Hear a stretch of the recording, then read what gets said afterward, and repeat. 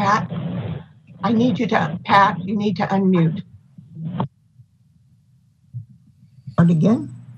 Start again, please. Okay. Sounds like my mic was not working adequately. So I'll start again and say good evening, ladies and gentlemen, to each and every one of you. We're glad that you have chosen to join us tonight. The community forum for the 3rd District Council seat is going to begin. And I am Pat Butler, the president of the local league, and I'm pleased to be here tonight to start this forum. In addition to the virtual forum, we have live streaming on Channel 21, cable Channel 21, and we're also live streaming.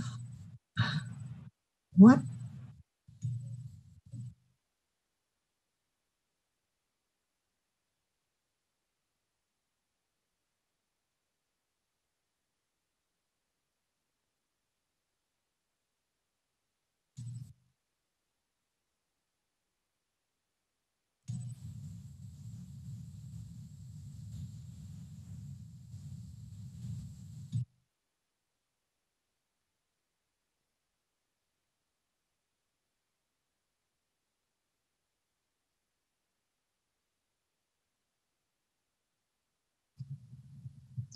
I'm sorry, it appears that Pat's having some difficulty with her microphone right now.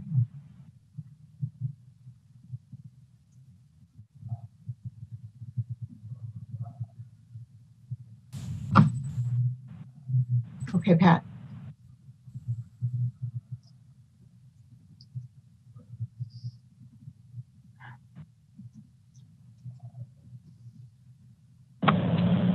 Pat, you are on mute, just so you know. What's happening?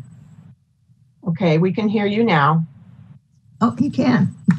Okay, yes. Perhaps I cannot see you, but I will go ahead with greeting you all and welcoming you to the forum, and again apologizing for whatever technical difficulties have been sieging us. This is the community forum hosted by the League of Women Voters for the 3rd District City Council seat. I am Pat Butler, the current president of the Woodland League, and tonight it's an honor to be here with you. I'm glad that so many of you have come to join this forum. We will also have live streaming on Woodland Cable Channel 21 and on our league Facebook page. So if somebody would care to join there, that's available to you. We will be recording this forum and it will be available on the league website as well as on YouTube. The opportunity to ask direct questions to the applicants during this forum is available only to you, the current audience. And those questions can be submitted during the first half of the forum. On a lighter note, the League really wishes to thank the Daily Democrat for its coverage of this event, Channel 21, for the broadcasting that they're doing tonight, and the technical assistance from Woodland's technical department. And especially you, our audience, for viewing this forum from all the platforms that we do have available.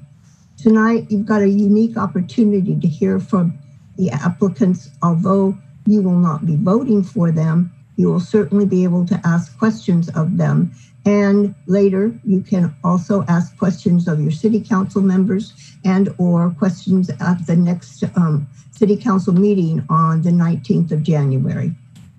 And now it's my pleasure to introduce to you our forum moderator, Carla Cox, who is our director of voter education. Thank you very much and enjoy your evening.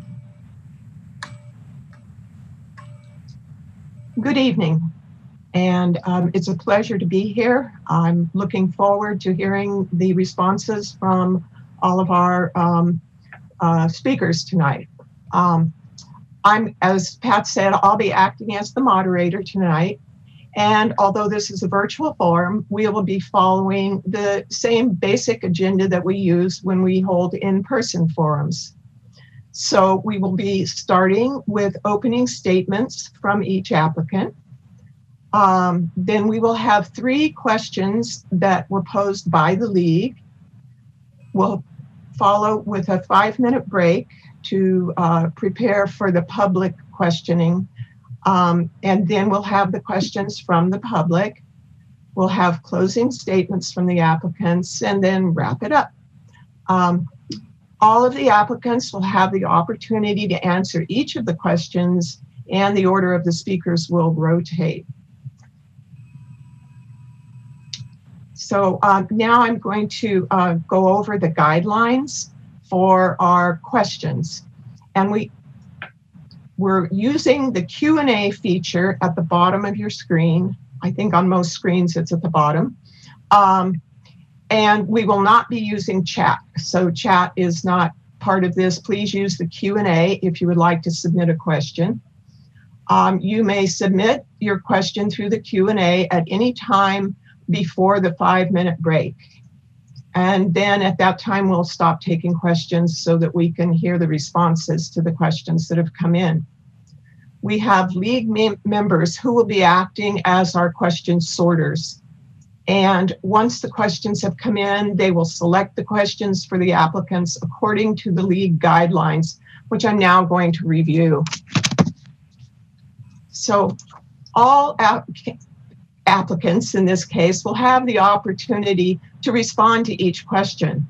The time limit for responses for the questions will be 1.5 minutes for each candidate, and those will be strictly enforced by the timekeeper. We ask that you keep your questions brief and that they relate to the issues involved with this office, the city council seat that's being sought. Negative remarks, rudeness, or profane language is not allowed. Questions that appear to attack a particular candidate will not be used. Questions will be submitted using Q&A, not the chat feature, remember, at any time before the break. Please ask only 1 question per Q&A entry. Questions submitted prior by the public to the forum will be included for consideration. I do not believe we received any, so all the questions will be coming in during this forum. Now, we have 2 or more League members who will act as the question sorters after all the questions have been submitted, and they will follow these guidelines. Similar questions will be combined, if appropriate, to avoid duplication. Questions will be chosen that cover a variety of topics. If there are a number of questions, the question by a majority of attendees will be prioritized. And there may not be sufficient time for all questions. We've allowed 1.5 hours for this forum. I'm hoping that we can get to most of, if not all of the questions that come in. And the moderator will read 1 question at a time so that all may hear it. And then at that time, I'll indicate who will be starting first in the order that the questions will be answered. Okay, so now let's move on to the opening statements. Okay, so each candidate here will be able to make a 2-minute opening statement in alphabetical order. We're going to start with Mr. Timothy Blank, Mr. Terry East, Ms. Tara Figueroa, and Ms. Tania Garcia-Cadena. Bobby Harris is not able to be here tonight, and he did not submit an opening statement. However, when we get to the League questions, I will be reading written responses that he submitted. So, Mr. Blank, if you would like to begin.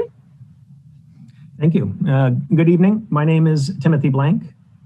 My wife, Sue, and I purchased our house in the 3rd District of Woodland in 2008 during the housing crisis.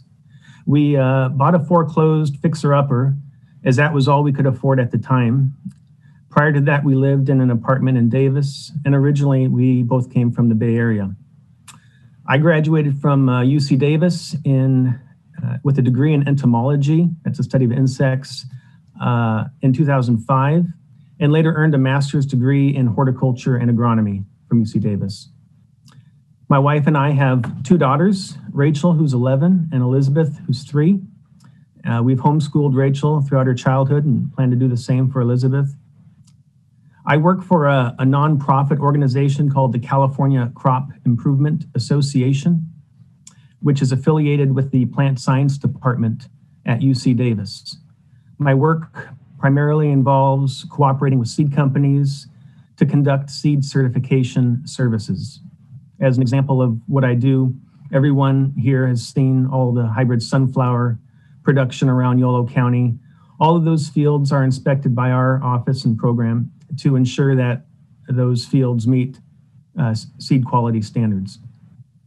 I also sit on 2 research committees at the university and conduct audits of seed facilities throughout the state.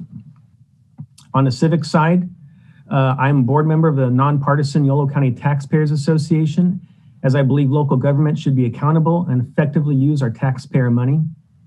On a personal side, I'm an avid bicyclist, and in a normal year, I commute between Woodland and Davis on bicycle. I enjoy gardening and have advocated for water conservation. My xeriscaped front yard was one of the featured properties during Woodland's WaterWise tour. Thank you for this opportunity. Thank you. Thank you. And now, Mr. Terry East.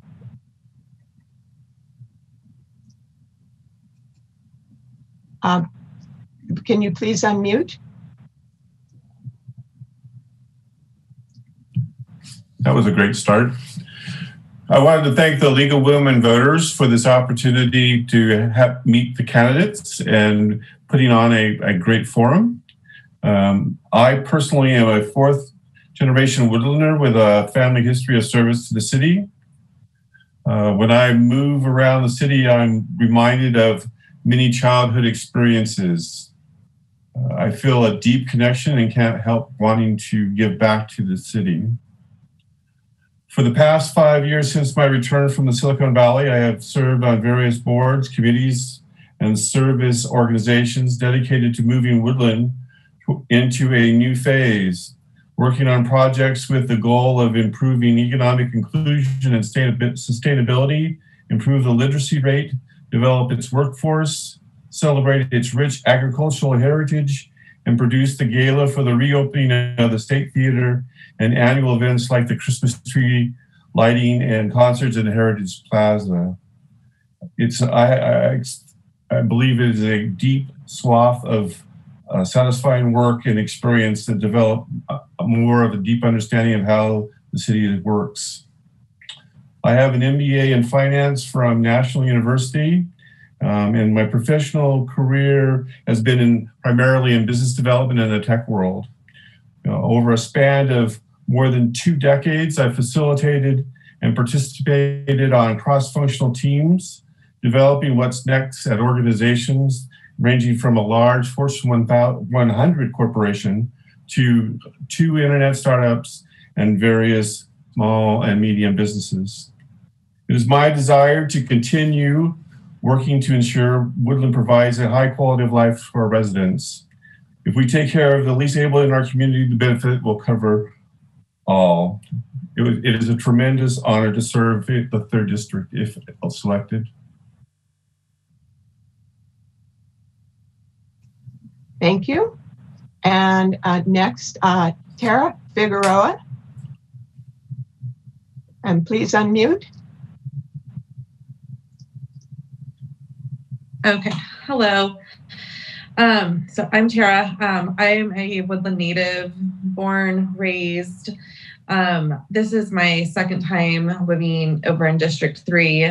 Most recently, I've been here currently for 5 years, and it's been quite awakening seeing a lot of the issues that we face over here. My background does include working for small businesses. I do also run a home-based business, but maintain a full-time job as well. I have worked in property management, real estate, and the agriculture industry, which is very home to Woodland.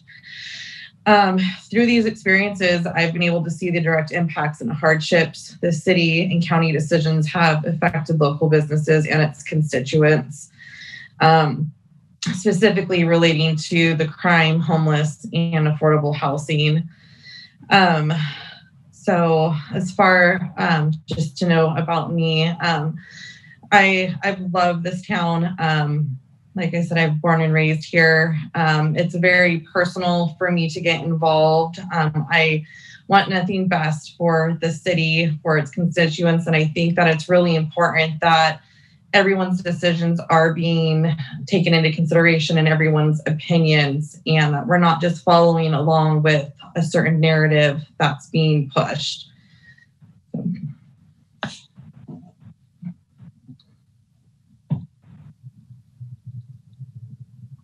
Okay, thank you. Next, Ms. Tania Garcia-Cadena.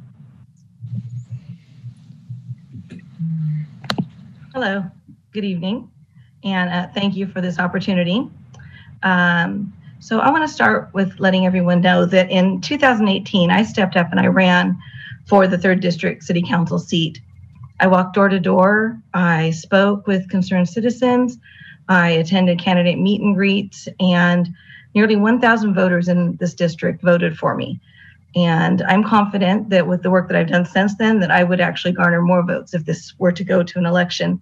I'm ready to hit the ground running. I have the skills necessary to be a competent leader, and I will outwork anyone at this position. A little background on me. I have lived in District 3 for 25 years. 4 generations of my family has called Woodland home. I've been a small business owner, a nonprofit leader, and a community activist. I was a founding member of the Woodland Schools Foundation, and I served as president for 10 years. We raised over $500,000 for the student programs in our district. I am fiscally responsible, and I have a reputation for getting things done and under budget. I've served on 2 city commissions, the Child Care Commission and the Parks and Rec Commission. And I also served on the Budget Advisory Council for Woodland Joint Unified School District, where we oversaw a budget of over $75 million. The City of Woodland presented me with a Community Service Award, and Woodland Community College presented me with their Founders Day Award for Distinguished Alumni. I'm a leader who listens to concerns, looks for answers, and seeks resolution in a timely manner. Woodland's facing some difficult issues, some of which we will be discussing tonight.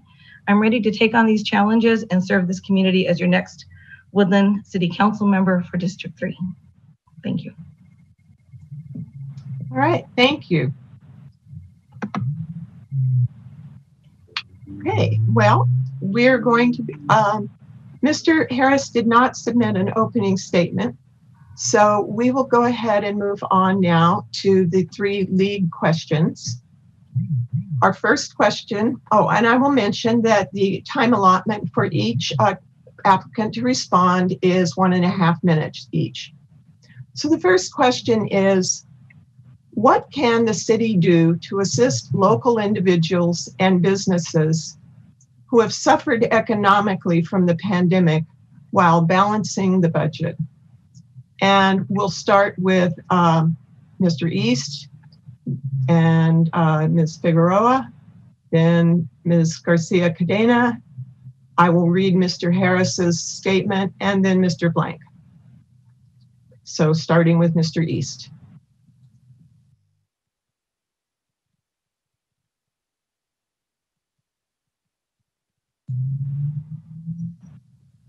Mr. East, can you please unmute?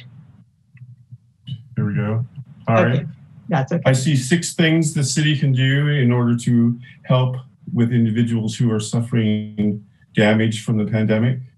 One is, I think that Woodland can ensure that the people of Woodland are in the queue for their fair share of the $14 billion that Governor Newsom is putting up for recovery, specifically businesses, as well as small or families. ensure that there's a quality or people that qualify for Medicare. They expect 14% of the citizens or growth in the Medicare program, but make sure that we have the Medicare coverage. Work with the county to ensure that we have an equitable distribution of property taxes. Property taxes rural percentages were set during the 70s and it hasn't been changed since, and it's not fair to Woodland. And that would relieve a lot of the budget balancing issues.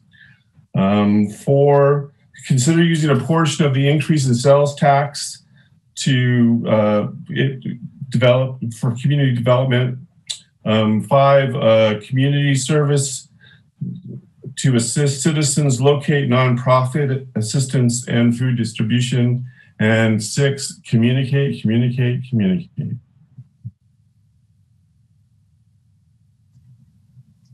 Okay, thank you. And Ms. Figueroa?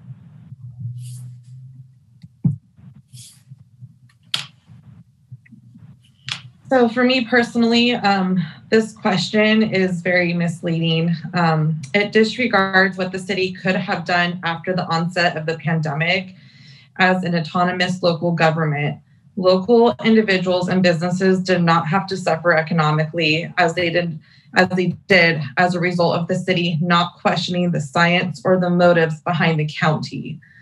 At the beginning, the coronavirus was very much an unknown threat, and I think that we can all agree on that. However, as more information became available from multiple sources, not just the county, it became obvious that the city could have been proactive in helping individuals stay healthy and helping businesses stay economically viable. The stop, start, moving the goalposts policies dished out by the state and rubber stamped by the county are not based on science or data driven. Not once has the county health department provided the actual low numbers of active cases per day in real time. This is on purpose because the county has monetized the virus, as has the state. The mandates were and are discriminatory against local small businesses. So what can the city do? In the discriminatory mandates, as an autonomous local government has the right to do. But the city can't continue to make other processes like getting permits even more challenging than under normal circumstances. Thank you. Ms. Garcia-Cadena. Thank you. So assistance with economic recovery from the pandemic is going to be crucial for our community. Outreach to our most vulnerable citizens to ensure that their mental health and basic needs are being met should be a priority. 211 is an underutilized service that can link community members with vital health and human services. Encouraging the use of the 211 Yolo County phone service would be a means of providing assistance to everyone. And this information could be dispersed using the city's social media pages, as well as including a flyer with the water bill. The governor's proposed budget includes 2 items that are especially helpful to our economy recovery. First is $2.4 billion for an additional $600 state payment to the lower income workers, with the goal of increasing consumer spending that will ultimately create local revenue, hopefully. The second is a $575 million small business nonprofit grants. Providing assistance with grant applications for small businesses is going to be a key factor. Many are barely hanging on, working 60+ hours a week trying to keep their businesses afloat. The time and energy it takes to complete a grant application might hinder their opportunity to apply.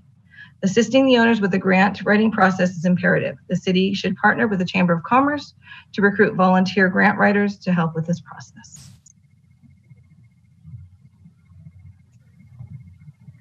Okay, thank you. Next in the order is Mr. Harris, and so I will be reading the statement, his response to this question that he submitted. Okay, I'll begin now. Our city budget is surely in great flux due to the effects of pandemic. Fortunately, the Democrats are now largely in charge federally and statewide, so local agencies will soon see long due relief. This new and badly needed relief will include various provisions, especially for businesses. Our city should help our local businesses to matriculate into these provisions. Outreach programs to these local businesses will be crucial for this task. Perhaps use of the city business license database would be a good approach with a government-reduced postage plan. City staff might need to be expanded or enhanced to meet this task. City staff might also want to consider presenting a plan to the council about temporarily reducing city fees and other city-related costs, essentially repaid by increased collection of sales tax revenue. Our Chamber of Commerce should be willing, enlisted, to play a key role in such an effort, perhaps sponsoring business relief information workshops. Our city must boost its sales tax money by helping to pull our local businesses out of these cruel effects of pandemic. Our city and its businesses exist in ultimate synergy. And that was Mr. Harris's statement. So next, Mr. Blank. Thank you. The quarter-cent sales tax, Measure R, was passed in the last election to replace Measure J, which was sunsetting.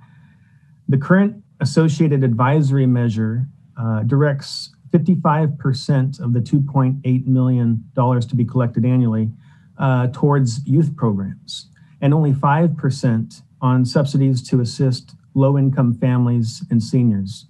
I believe that, at least temporarily, the City Council should use its discretionary authority to adjust these ratios and direct the majority of this sales tax revenue to assist both individuals and businesses that have been hardest hit economically by the pandemic.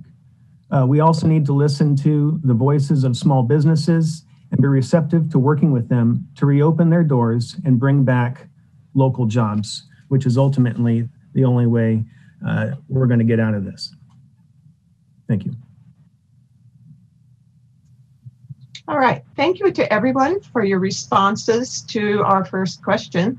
We're going to move on now to question number 2 from the League.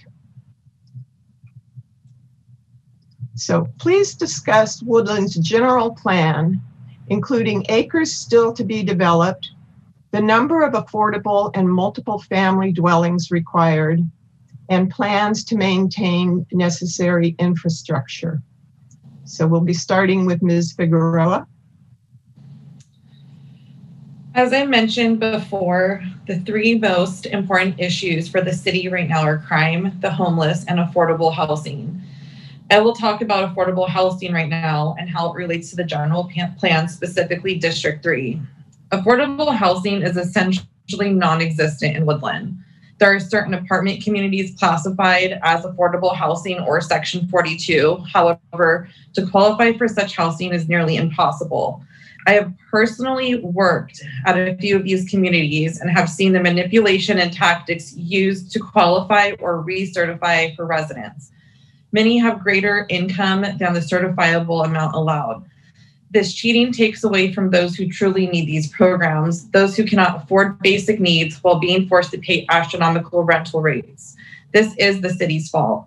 One example of not making available affordable housing specific to District 3 is the Kentucky Avenue corridor and SP3 that was essentially brushed aside in the development of the general plan so that the sprawl in the Spring Lake specific plan growth area could progress. The city has a reputation of not being transparent and putting personal favors and political affiliations before the need of residents. Also, District 3 is very much at the center of the flood wall issue, but representation from the district in favor of outside developers has lacked. Far less expensive and far more effective solutions to mitigate flood concerns have been grossly overlooked. The Flood Control Advisory Committee was formed to railroad developer projects at the expense of the city, state, and federal coffers. Thank you.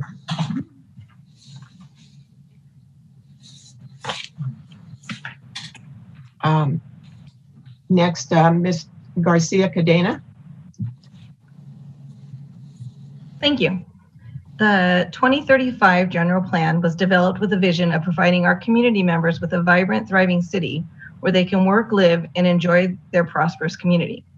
The need for slow, compact, sustainable growth is key to maintaining our small town feel. With the maximum growth calling for up to 7,000 new residential units, the city needs to prioritize infill and residential growth along the West Main Street corridor and downtown. High density, affordable housing is necessary to meet the growing needs of Woodland. Affordable housing specific to seniors is also needed. Completing the Spring Lake area development is a priority, and one way to preserve current affordable housing units is to work collaboratively with unit owners to utilize available state and federal financial sources. When it comes to growth in Woodland, we need to protect our small town feel by being careful and thoughtful in how we grow, and we can achieve this through efforts guided by Woodland residents and through a public process.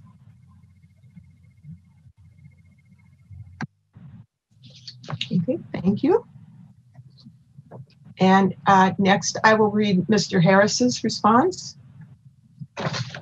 About general plan and land use issues, our city has quite a huge problem. Under political pressure from big housing developers, it has refused to properly implement Woodland's Urban Limit Line Act of 2006, our city's bedrock planning document. Just examine the general plans, goal section. The city council drew the basic line, but it has ignored its clear and key responsibilities to implement the affordable housing provisions of the act, the essential land use balance for drawing this line. This voter initiative amendment of the General Plan Act requires specific actions by the City Council regarding zoning and constant evaluation of increased residential densities. The City Council has plainly failed to accomplish the voters' clear will, and our city is thus suffering unlawful and adverse development essentially forever. Just look at North Natomas, where economical small lot development is flourishing, allowing community equity for many citizens to realize how far behind is Woodland. Our city planning staff tried very hard to accomplish such housing reform, but the council has long been in the pocket of big developers. Our new prospective development at the southern boundary is at risk because of this huge problem. This is the most important reason that I should be appointed, being the legal and political champion of this local cause. Okay, and so our next speaker will be Mr. Timothy Blank. The general plan outlines numerous properties throughout Woodland where there is opportunity for infill. Outside of Spring Lake, the last updated general plan tallies 34 acres of vacant or redevelopable residential land within the city limits, and an additional 154 acres of vacant or underutilized properties where existing zoning allows for housing. In addition to this, the plan outlines over 3,000 acres of land for potential development outside of the city limits, but within the urban line. The problem in Woodland is not availability of land to build affordable housing. One major deterrent to development is the high permitting fees with relation to our economic position here in Woodland. Business activity and construction projects are stifled because of the high fees, which must be paid up front. Let's reduce those fees, or at least let them be paid over a long period of time. Additionally, Woodland is not a primary market for lenders. It's hard to get loans to build. The city needs to work with potential developers to both secure financing from funding sources and make it economical to construct new housing projects, including affordable housing.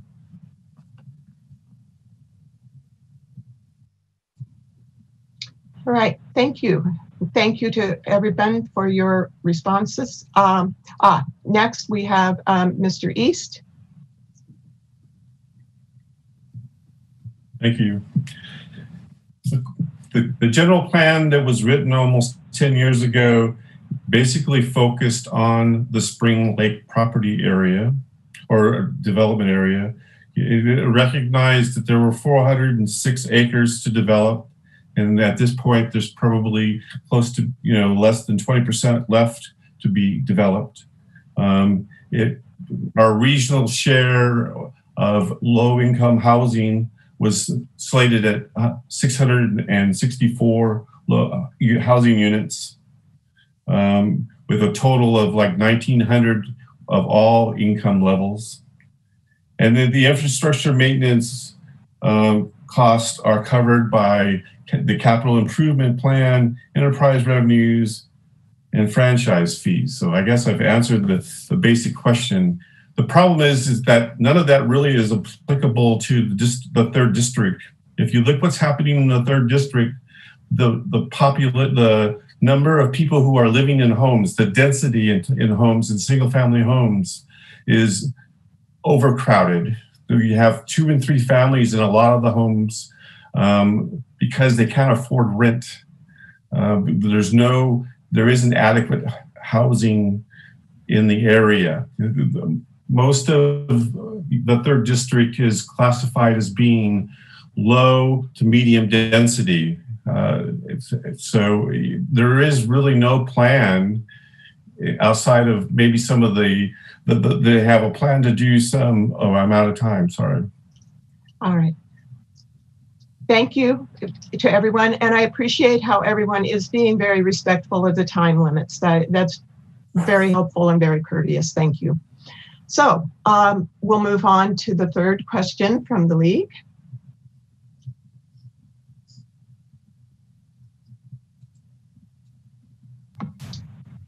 What steps should Woodland take to reduce carbon emissions from industrial, residential, and commercial buildings, both in the short term and long term? And we'll start with Ms. Garcia-Cadena. Thank you. So I've been doing a lot of research on this area and found a study published by Environmental Science and Technology very helpful. They noticed specific steps that cities can take to reduce their carbon emissions, and Woodland has already implemented quite a few of them. Installation of smart meters, increasing electric car charging stations, and investing in electric public transportation. Now, as our city grows, we should look to make our public transportation system more convenient and increase the service level. Of course, the question then becomes, how do we encourage people to use it? And my answer is for city officials and staff to set the example. If city employees and elected officials utilize public transportation and encourage coworkers, friends, and families to do the same, studies have shown that the general public is more apt to do so as well. Increasing our urban tree canopy is another step that the city can take to decrease carbon emissions. In March of 2019, the City Council approved an urban forest master plan. Key goal is to increase shade tree coverage to reach 25% by 2035. As of 2017, Woodland's canopy was measured at 14%. To date, over 5,500 trees have been planted by the Woodland Tree Foundation. Our city's climate action plan targets the 25% tree coverage as a means of reducing the electricity demands for air conditioning as well as absorbing carbon dioxide.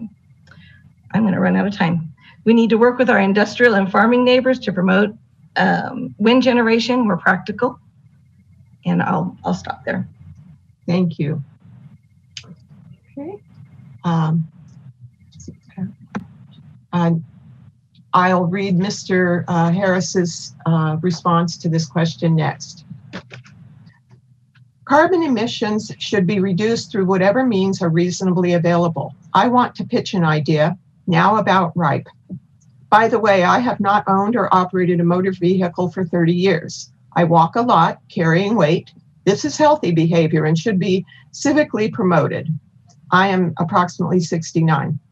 My idea is that Davis is the bike capital, so let's make Woodland the bicycle trailer capital. Promoting use of bicycles demands consumer convenience, similar to a car trunk, where largest possessions can be put. Getting our citizens away from their motor vehicles and into a variously healthier lifestyle must be accomplished to a reasonable degree.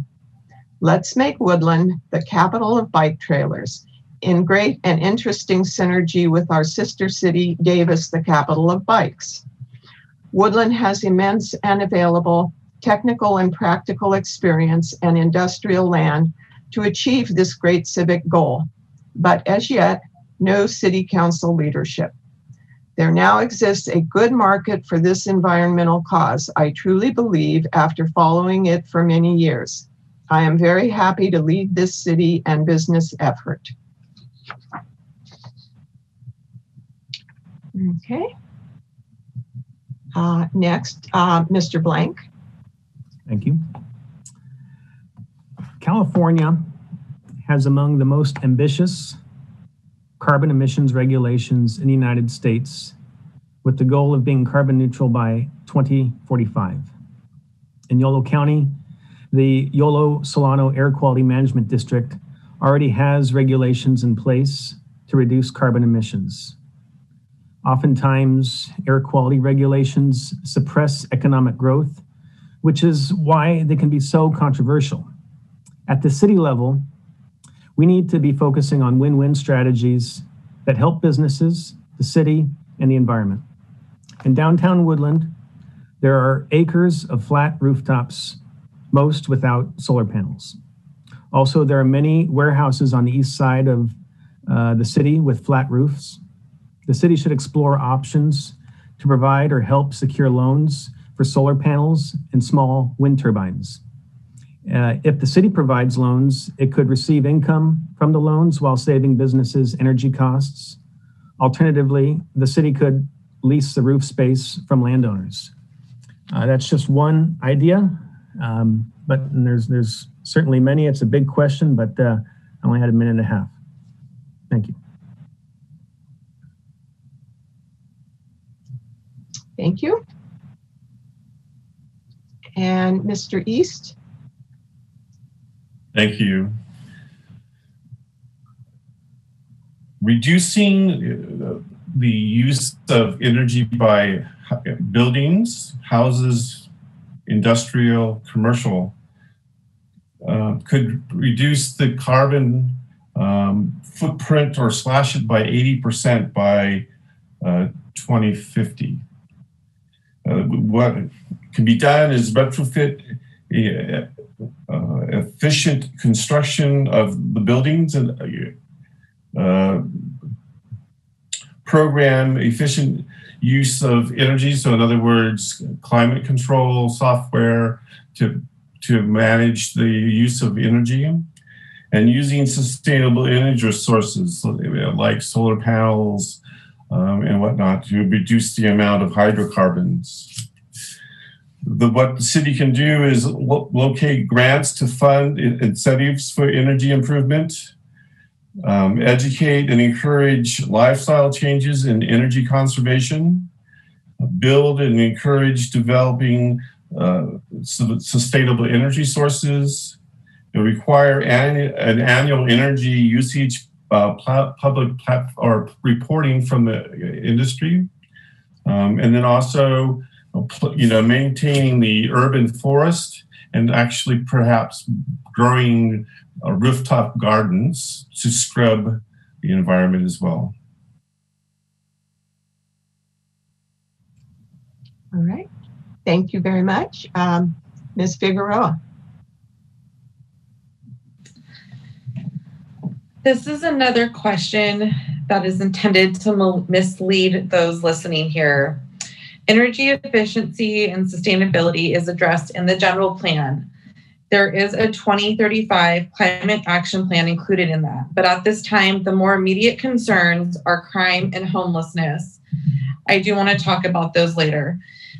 That said, I did mention the need for affordable housing. This includes the need for more multi-family residential buildings. Oddly, City Council approved this Woodland Research and Technology Park in Spring Lake area when there is much unused, unimproved land in the existing industrial zone. This technology hub actually mimics already planned areas at UC Davis and the City of Davis. This zoning contradicts many elements in the Climate Action Plan and elements within Chapter 7 of the General Plan, and removes opportunities for more multi-family residential buildings in the Spring Lake area. The Research and Technology Park was a blatant attempt to appease outside developed interest in the East Area flood zone at the expense and sustainability, conservation, and open space policies. Look at who supported this idea. The same people who falsely claimed they supported saving prime farmland. They didn't want houses in SP1A because houses took prime farmland, but they love the idea of putting industrial buildings there. This is not sustainable planning. All right, thank you. Okay. All right. Thank you all. Again, I appreciate everyone's respect for the time limits, and that concludes our League's 3 questions. We are now at our 5-minute break, and we will all take a little break, and then after that, we will be reading out the questions from the public.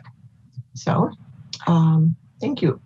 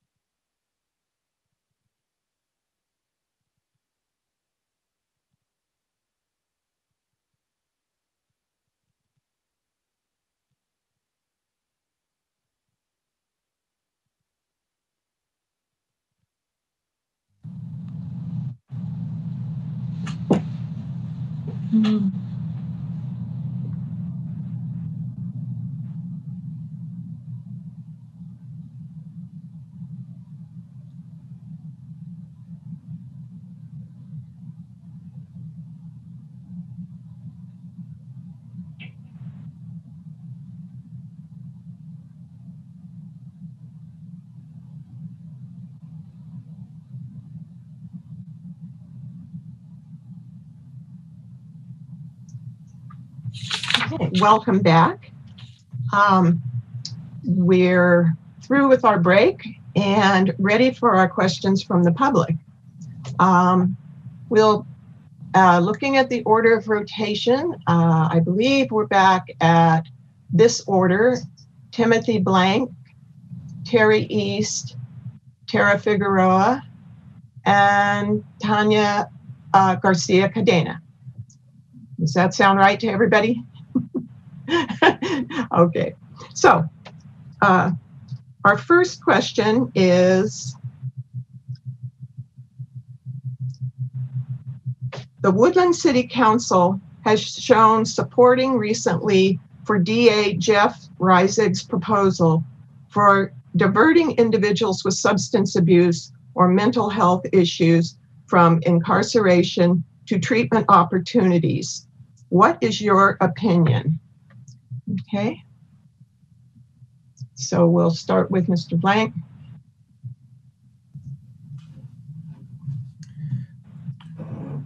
Well, I'll start that I really like Jeff Reisig and I respect his opinion. As far as diverting people from incarceration to treatment options,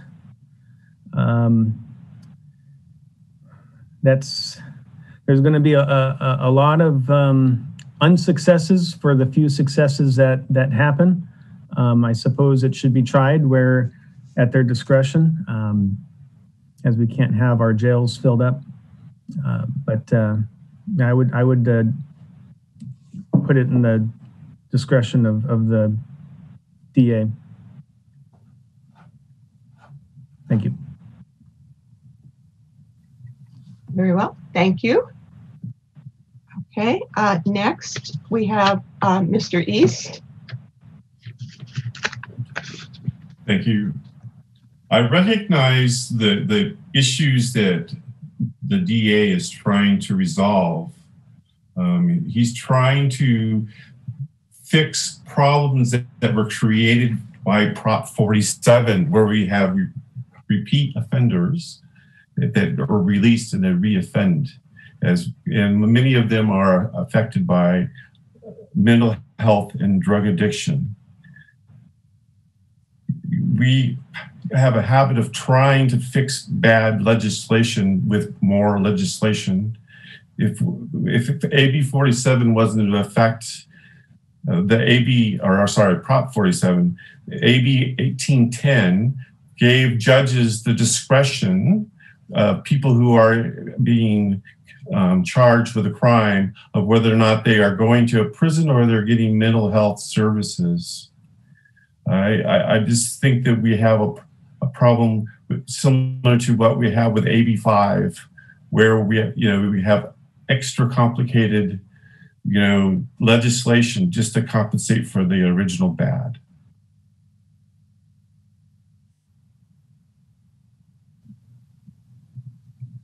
All right, thank you. Ms. Figueroa?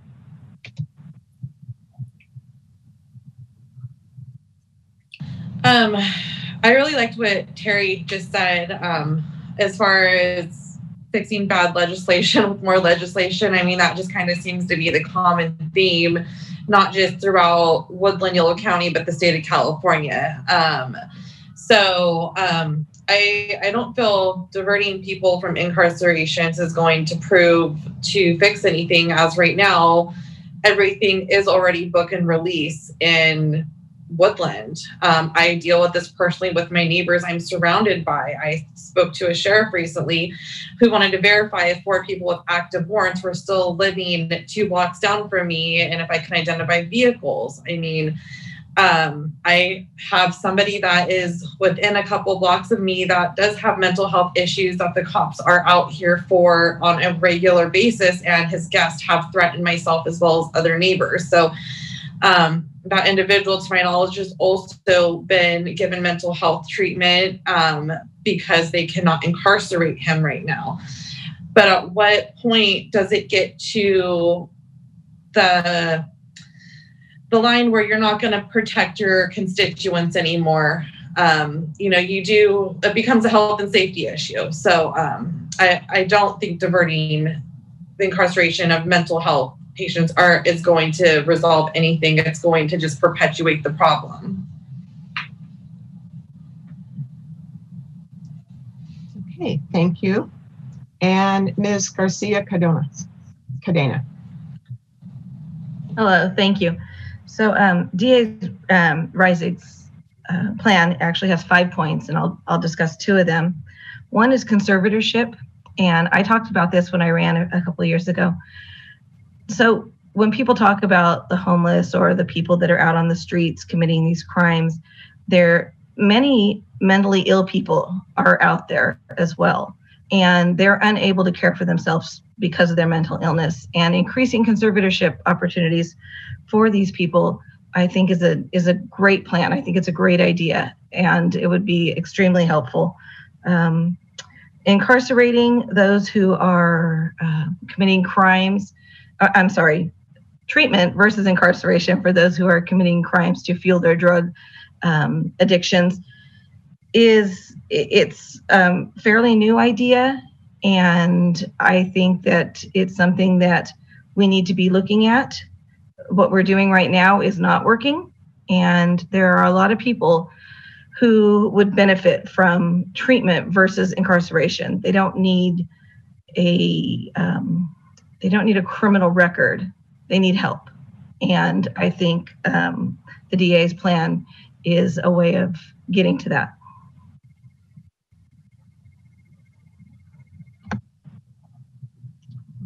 Thank you. Thank you to all of you.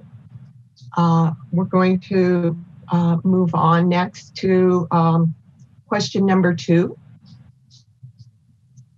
And our order for that, for responding, will be Mr. East, Ms. Figueroa, Ms. Garcia-Cadena, and Mr. Blank. And question number 2, what can the council do to involve a broader cross-section of the community in civic engagement, including those who would not normally voice their views for whatever reason? Mr. East? I think we have a situation where people don't trust government. They don't feel that they have the ear of the government representatives, that when they have things to say that they are placated. If people had a sense that what they said mattered, then perhaps you would get more involved from a larger swath of the different demographics within the city.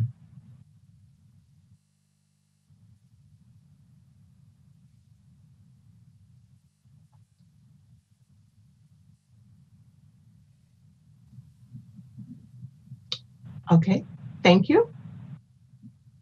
Ms. Figueroa. Yeah, I feel like I touched on this a little bit in one of my previous answers. As far as just the lack of transparency, there is a apparent lack of transparency with the information being shared, how it's being shared, and that it's never what it seems to be at face value. It's always down the road when we actually see the documents or the contracts being constructed that there were outside contractors involved or some kind of side deal that benefited somebody. And I feel that full transparency and disclosure is really important. And until that happens, that you're not going to have the public's trust. The public already does not unanimously trust the local government. As we see, on a day-to-day basis, and we see it in our city council, and we see in our county and our elected representatives. And I feel that the formal process that we do have, although it's respected to our United States and to our country, it's very outdated. And I feel that we need to get more younger people involved. We need to figure out how to get them involved through social media and use the tools and technology that we have to make them more interested and make them want to be able to feel like their voice is being heard and that it does matter.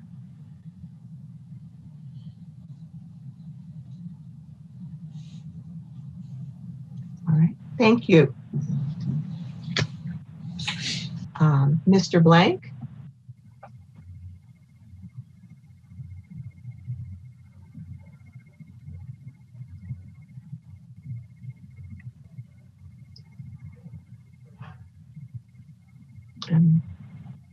Mr. Blank has, his screen has,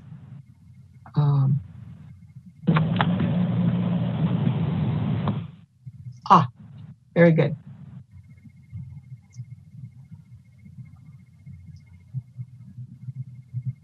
Am I up?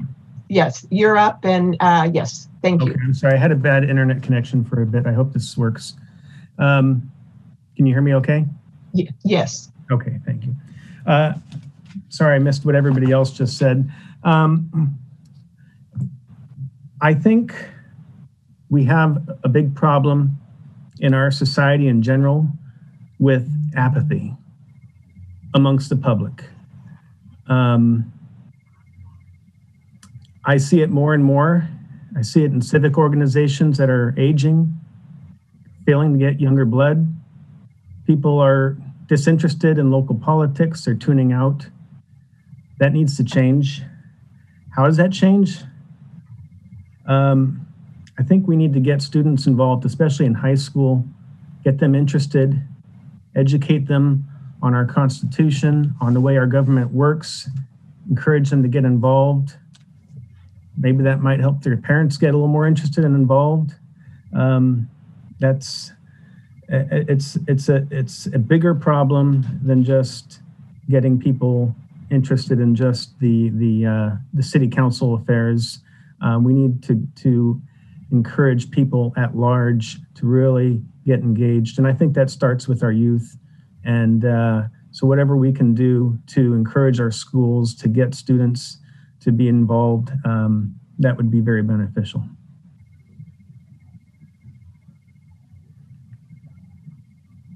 Okay, thank you. All right, our third question from the public. Oh, excuse me. Oh, I didn't get a chance to answer. I apologize. I must have missed up. I apologize. It's your turn. Okay. All right. Thank you. So my suggestion would be that we have district-centric small group meetings where members in specific neighborhoods could meet with their elected official, providing translators for non-English speaking residents. I think that many people aren't even aware of who is on city council. It's always very interesting to me when I have conversations and people are kind of surprised that someone is no longer on the council or maybe a new member. So keeping people involved. And also I agree, social media, especially for our younger people, getting them involved, youth activities, helping them coordinate, helping them to get involved and coordinate activities when we eventually open up. We really need to get our youth involved in our community. And from there, they will be productive and active citizens. So that's my answer. Thank you. And I apologize for messing up the order there. I will try to do a better job of keeping track here. Okay, we'll move on to our third question. Let's see, get the order here. The third question is, do you have an opinion about and a plan to address illegal fireworks that are set off all year round? And we'll start with Ms. Figueroa, then Ms. Garcia-Cadena, Mr. Blank, and Mr. East. So this is something I think we all kind of personally deal with on a regular basis. I know for myself, I'm less than 50 feet away from, in either direction, from fireworks that go off constantly. I have 2 small dogs, one with a heart condition. I don't mind it so much, you know, New Year's Eve, 4th of July, but the year-round stuff, it's gotten out of hand. Do I have a plan or opinion? My opinion is it needs to stop. There needs to be consequences. The problem is there is no consequences. And that goes back to what I previously stated with the criminals just being booked and released. If criminals that are vandalizing businesses, breaking into them, doing theft are not having consequences applied to them, people lighting off illegal fireworks know that it's just going to be a warning if they get caught and possibly a fine. I think this is something we need to work with the Woodland Police Department on, and we need to figure out a better response to where neighbors can report these people anonymously without fear of retaliation, because I think that's a big thing as well. I think a lot of neighbors are fed up with it, but they don't want to be retaliated against if they are caught telling on a neighbor. So I think it would be a lot of involvement with local law enforcement and encouraging the public to disclose the information, but also holding them accountable so it just continues. Okay, thank you. Ms. Garcia-Cadena.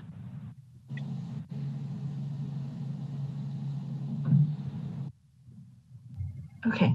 So I agree with Tara on this. There are no consequences. And as far as my opinion, you know, it doesn't bother me so much, but I know that I see on Facebook, it bothers a lot of people. And if their children are trying to sleep or they've got, you know, animals that are going wild.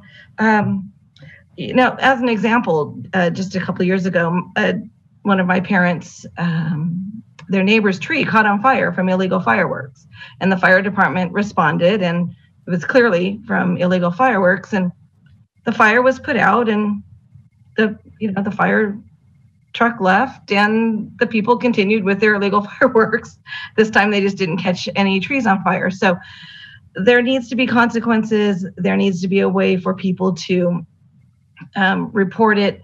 You know, by the time police, law enforcement responds, there's really not a lot. Typically people can get in the house or have it put away or that type of thing. So I think it's a really difficult thing to police, but the city should probably look at something, addressing it as a fire safety issue specifically.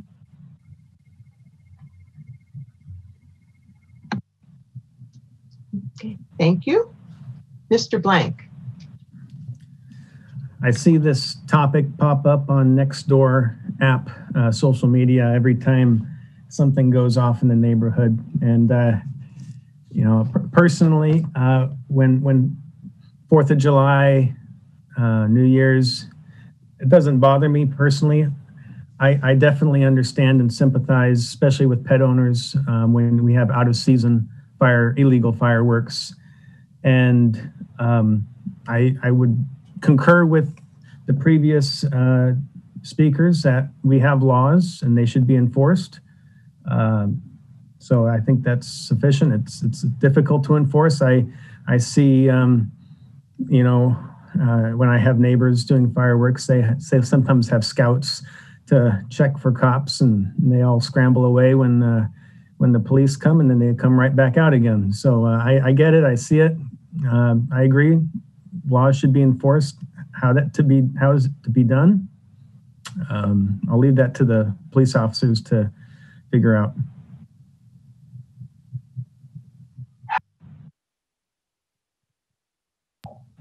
Thank you.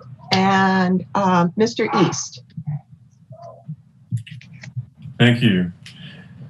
You know, the fireworks are a public nuisance, but there's also another public nuisance as well, and that is people driving on the road or surface streets at a high rate of speed in cars that have, a lot, are allowed. It's, very disruptive. It's an annoyance. What the city needs to do is not condone it. And they, instead of trying to catch everyone that does it, perhaps if they were to catch a few and made an example of them in terms of enforcing the law, that the word would get around and this type of behavior would stop.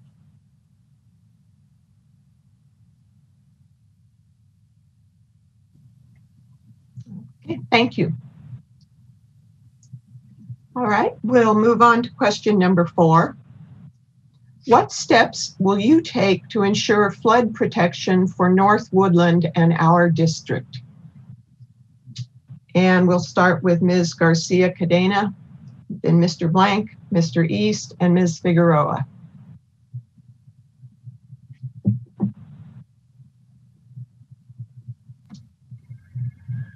So flood protection is something that's been discussed for quite a while in this area. My home was originally considered in the floodplain, and we had flood insurance, and then we were taken out of the floodplain and don't have flood insurance. And so I think the city needs to re-examine what the current policies are and work with the the Conservation Corps to determine what would work best for this area. I don't think that a clear answer is out there. There are some homes in the 3rd district that are considered in floodplain, some that are not. The dangers of a flood are certainly going to, at some point, be upon us. So it's something that we need to consider.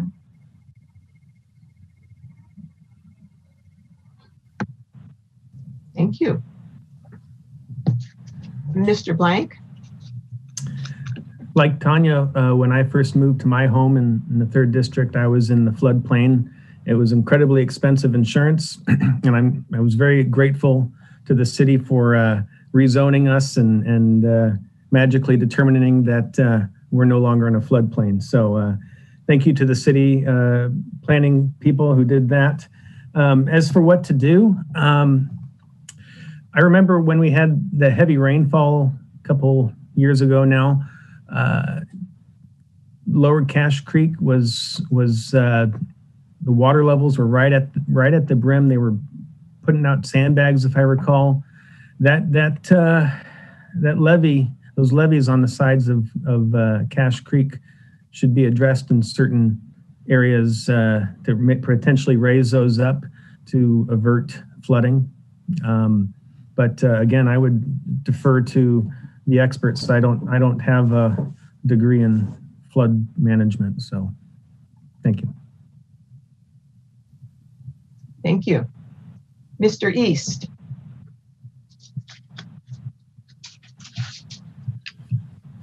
My mom's house was in the floodplain as well for a long time when she lived on Palm. I have no idea why we don't have the ability to create or correct the cause of the potential for the 100-year flooding or whatever. Maybe it's the railroad tracks. Maybe it's some other thing. I have no earthly idea as to why. It's something that engineers need to work on in terms of solving the problem.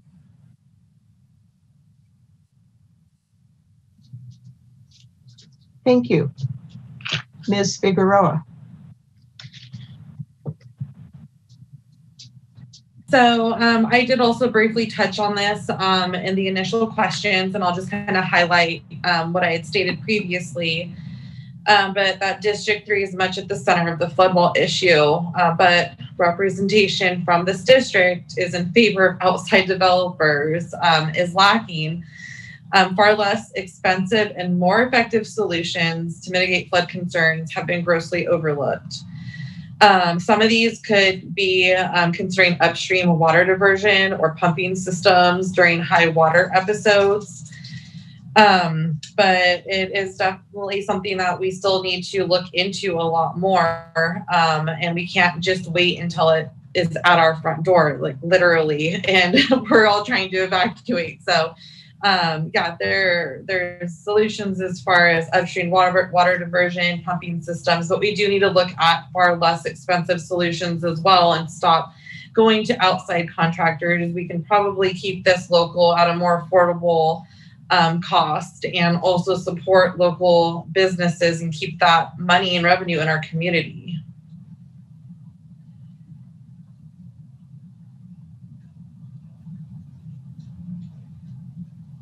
Thank you. Okay, I believe everyone got a chance to answer that one. Did everyone get a chance to answer that? I believe so. Okay. So question number 5, and this one, our order will be Mr. Blank, Mr. East, Ms. Figueroa, and Ms. Garcia-Cadena. Number 5, what would be your first 2 priorities to attempt to accomplish within your first year in office?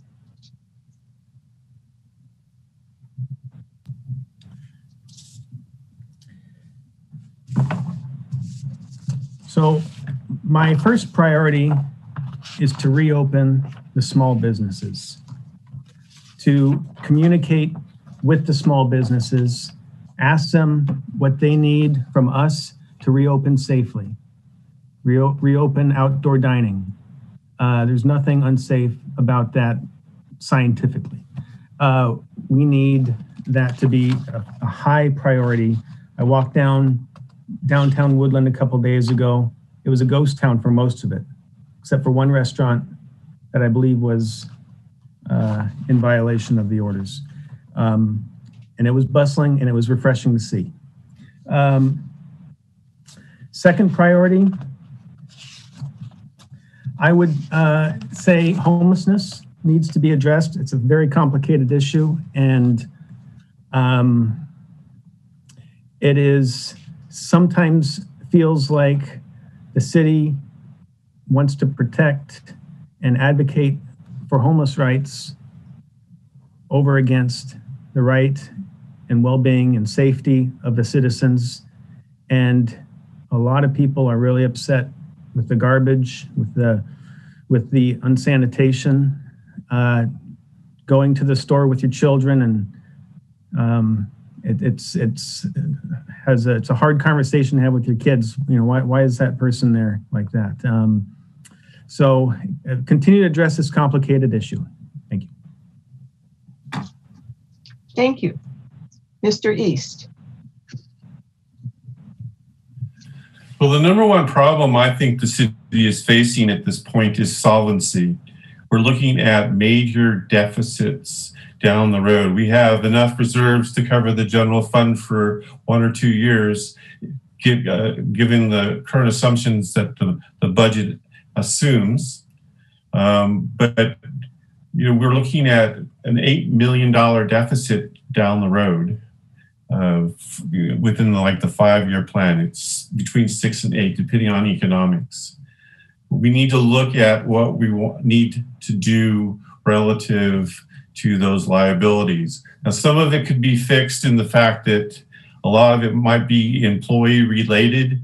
If the stock market continues to perform like it is, a lot of the contribution to the pension fund could be reduced. We need to look at, reducing the size of government, and perhaps in looking at inviting social enterprises, nonprofits. We have several of those in town, picking up some of the load. The city doesn't necessarily have to lead in everything. They are there primarily to provide security and prevent mayhem. And we have a great organization, great organizations, nonprofits that are doing a lot, perhaps being more reliant on those. Thank you. Ms. Figueroa?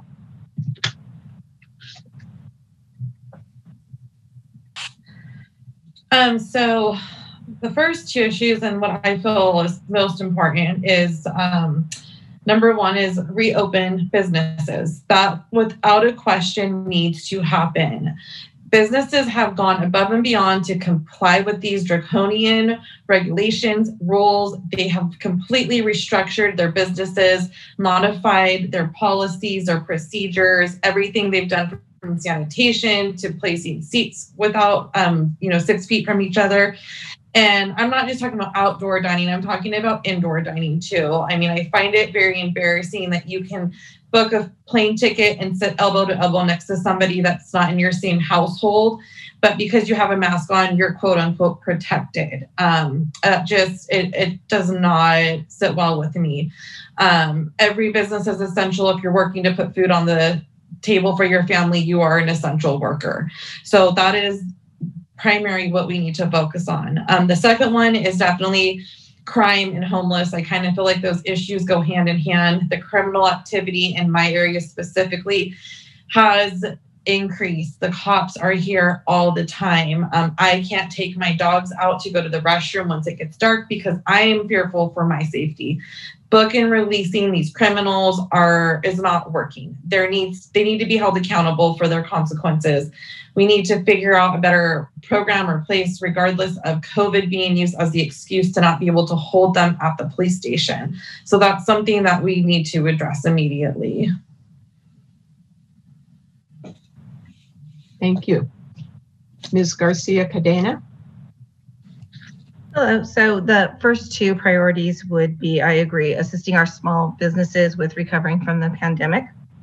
Our downtown was really beginning to thrive prior to this COVID crisis, and our city economy will definitely suffer if we lose these small businesses. They play a major role. The other priority would be youth engagement. Many of our youth have been isolated during this time, and their mental health is a concern. And by engaging our youth, we solve quite a few issues, civic engagement, we can cut down on crime, we can just get our youth involved in what's happening downtown. I think that with so many of them being, or not just downtown, throughout Woodland, so many of them have been stuck at home in their room. I have a 16-year-old and she works out of her room, and the students need to be out and engaged, and that's part of our rebuilding that we'll need to do as soon as we're able to safely gather again.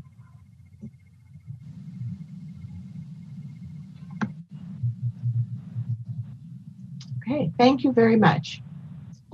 Well, we have time enough now for the closing statements from our panelists here. So let's go ahead and proceed with that. We'll start with Mr. East, Ms. Figueroa, Ms. Garcia-Cadena, and Mr. Blank. Again, thank you to the League of Women Voters for sponsoring this forum. I appreciate the opportunity to talk and to meet the other candidates. I think that there have been some very thoughtful and intelligent responses to problems that are being recognized in the city. I am very proud to be a part of this, a good field of people who are all qualified to do the role. I look forward to the decision that is made by the City Council on the appointment, and I will support whatever decision they make. Thank you for your time. Thank you. Ms. Figueroa? Okay, yes. So in District 3, where I live, crime and the homeless population has increased dramatically. While this has happened, the city's lack of transparency has been very apparent. This past month, the Woodland Police Department was present every single day in my neighborhood for break-ins, vandalism, destruction of property, drug-related activity, and much more. But the whole town does not know about this increasing problem. The homeless problem has elevated to a level that cannot be ignored. New homeless camps are seen daily. When they are cleaned up, the problem is just relocated, providing no real solution. The new homeless shelter adjacent to District 4 will not resolve any of these issues, as it will only provide shelter for 40 of the 350 homeless in town, but will do nothing to address the drug and criminal behavior of repeat individuals who refuse to get help. This has become a matter of health and safety. This is why I am applying for this position, and I am so passionate about helping our city. Thank you. Ms. Garcia-Cadena. Hello, thank you. Yes, I want to thank the League for hosting this event. And I would just like to reiterate that I did run for this seat a couple of years ago, and I did go door to door representing District 3. Is something that I've wanted to do. I have been around the neighborhoods, I've listened to residents, and I earned many of their votes. I have earned the respect of my peers and my community members by cultivating relationships throughout Woodland as well as Yolo County. And my community involvement and leadership skills have prepared me to be the best candidate to represent District 3 on the Woodland City Council. I have the experience and the drive to be a positive force on the council. I'm the person who will work to find and implement solutions to our problems. My record of success in all of my service to the community is a testament to my commitment to serve the people of Woodland and specifically to represent District 3. Thank you. Mr. Blank. My thanks as well to the League. Very much appreciated this forum. Get the chance to meet you and introduce myself to the community. District 3 is different than much of Woodland. If you walk around District 3, you'll see a lot of dead lawns.